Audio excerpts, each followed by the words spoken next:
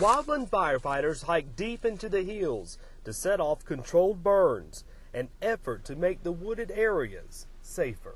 Basically a large circle on the map and call that our maximum manageable area, so that in theory we could have fire anywhere in that area. The plan is for 155 acres to burn. They say it will burn off fuel for large wildfires right here in the middle of the spring wildfire season.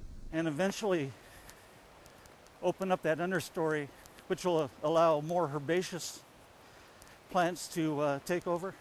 Firefighters hope that the fire will continue to burn throughout the night, eventually coming over this ridge by Thursday afternoon, burning out here at Cataloochee Horse Camp. But firefighters say that more prescribed burns are needed to protect homes and the environment. Between sequestration, the budget cuts, and infrequent storms coming in about every third day, we just were never able to pull those off.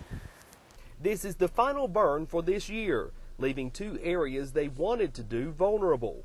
Wares Valley and Look Rock will go back on the shelf to be done at another time. So on those burns, our major focus is reducing the fuel loads next to those houses, reducing the risk of wildfire. In Great Smoky Mountains National Park, Kyle Grainger, VLT, Local 8 News.